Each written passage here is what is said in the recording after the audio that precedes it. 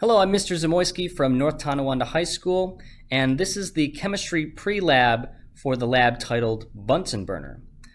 The Bunsen Burner is one of the most useful chemistry tools we'll have in the lab, and it's our way of making fire and heating things up. So let's take a look at how to use this very valuable and somewhat dangerous tool so that we can have a safe and worthwhile lab experience. Anytime we're working with fire, it's going to be a dangerous situation, so we have to take all the proper precautions to make sure we're having a safe lab experience. First of all, we're working with heat, so we're going to be using goggles. Okay. Secondly, you don't want any loose or flowing clothing.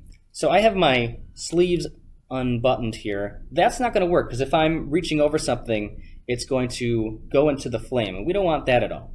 So any loose or flowing shirts or baggy hoodies, you're going to want to not wear those. I'm also going to take the precaution, since I am wearing a necktie here, I'm going to put an apron on. This is not always required for the lab, but for me, I'm going to put it on so that there's no possibility that my tie is going to fall off into the fire. Also, what I could do is tuck it into my shirt. So particularly, this might apply to anybody who's wearing a hoodie or something that has strings in the front of it. You want to tuck those away. Next, what you're going to do, if you have long hair, you're going to want to tie that back and make sure that that doesn't dangle into the fire as well. We have many hair ties here in the lab. Just let me know if you need one, and you can use that. Let's take a look at what a Bunsen burner actually is before we use it. It's actually a relatively simple piece of equipment. It has this rubber tube, which we attach to the gas line, and then you can see if I take this rubber tube off that there's just a nozzle here. Okay. That nozzle will make the gas flow from here into the Bunsen burner. If we look on the bottom here, there is a valve that controls the flow of gas from the gas line into the Bunsen burner. And so we'll practice adjusting that in a little bit. And then the gas flows into this barrel. Now if we unscrew this barrel here, you'll see that there's a very tiny pinhole that the gas comes out of. So it really controls and restricts the flow of gas so that we don't have any sort of fire hazard, particularly an explosion. And then it's very simple to put back together. You just screw the top back on. Reattach the hose, and you're ready to go. So I have all my safety equipment on. My hair's tied back if it's long. Any loose clothing is not being worn, or my sleeves are rolled up in this case. Let's begin to use the Bunsen burner. But before we do that, we also want to take a precaution in the off chance that I accidentally knock over the Bunsen burner. That fire is still going to go. So let's make sure that all papers are clear.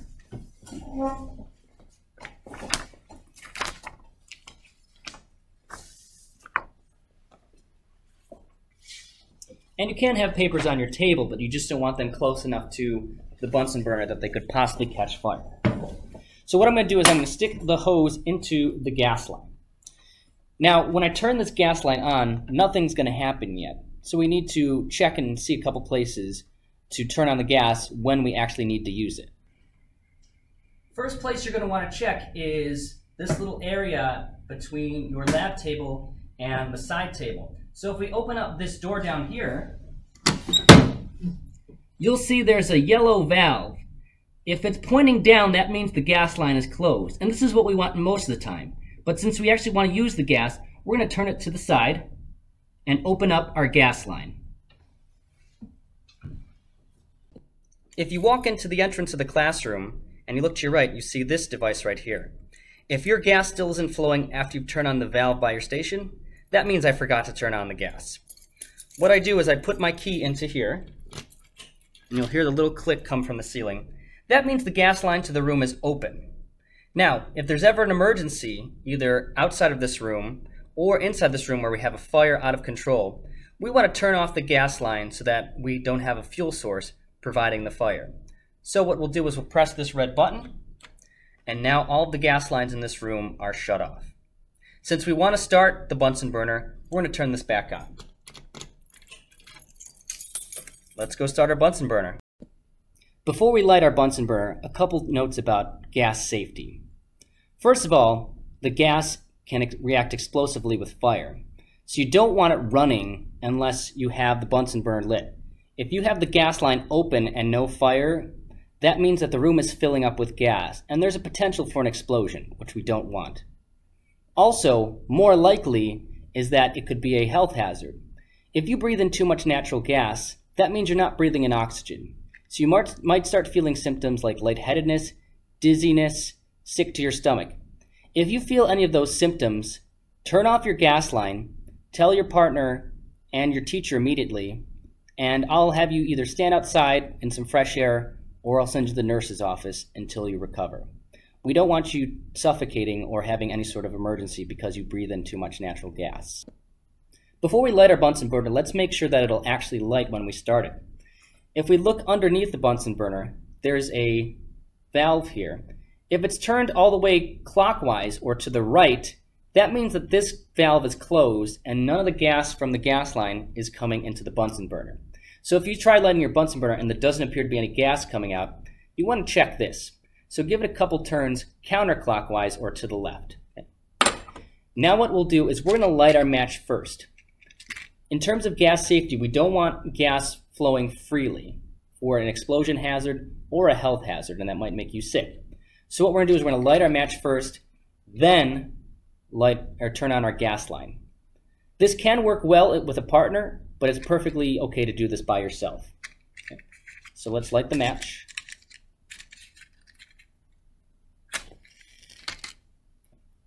And then I'm going to turn on the gas line.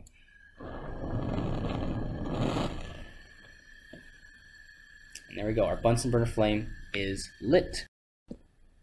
If you don't light your Bunsen burner that easily or don't get it on the first try, be patient. I was able to do that because I've been lighting Bunsen burners for years. This will take some practice getting used to. If you're struggling to light the Bunsen burner and you can't get it on the first try, or your match goes out, turn off the gas line first. As we said before, we don't want natural gas just flowing into the air because it could cause an explosion or it could make you feel sick. Try again, relight your match, and then turn on your gas line. Also, if your flame ever goes out, make sure to turn off your gas line. We want to reduce the amount of free natural gas in the air as much as possible. I turned off the lights just so it's easier to see the flame in this video, but you'll be able to see it in daylight with the classroom lights on. As you can see, this flame is pretty high. We have no reason to keep the flame this high.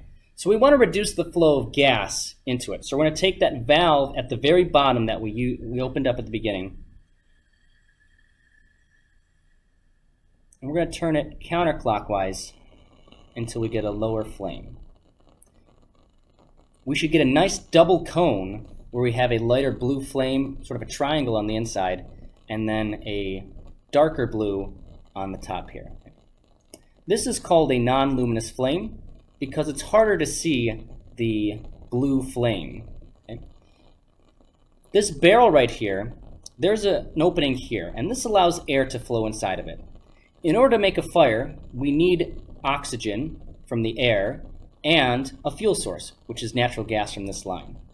If we open and close this barrel, that will change the amount of oxygen that comes in. If we screw it and turn it all the way clockwise, we're going to get a bright luminous flame here. If we open it up and turn it counterclockwise to the left, we'll go back to our non-luminous flame with our double cone. You'll test in the lab to see which of these flames is hottest.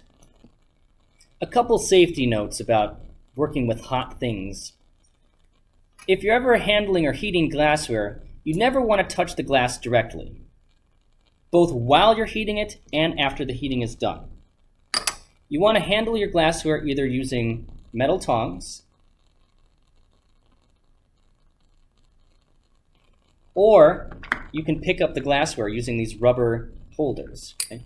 This will prevent the hot glass from touching your skin.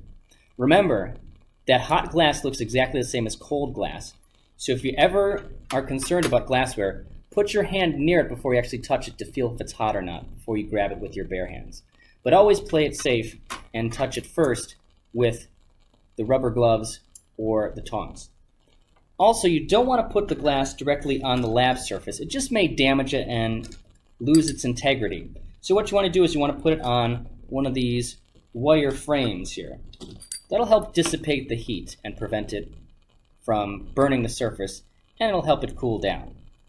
Finally, if you have a hot piece of glassware, in addition to not touching it, you also don't want to put it in cold water. Glass can handle high temperatures very well. It can handle cold temperatures very well, but it doesn't respond very well from going quickly from high temperatures to cold temperatures or vice versa. So never put your hot glassware into a sink of running water, into cold water. It'll cause shock in the glass, which will cause the glass to break. And we don't want that. That's it for the pre-lab for the Bunsen burner lab. Before you come to lab, make sure that you have read all the procedures, particularly the safety and hazards information related to using the Bunsen burner. Fire can be dangerous to work with. Make sure that you've answered all the pre-lab questions, and make sure you're properly dressed to be working with fire in the lab. Using the Bunsen burner effectively takes practice, but it allows us to do so many cool things in the lab. That's all I have on the Bunsen burner. Thanks and have a good day.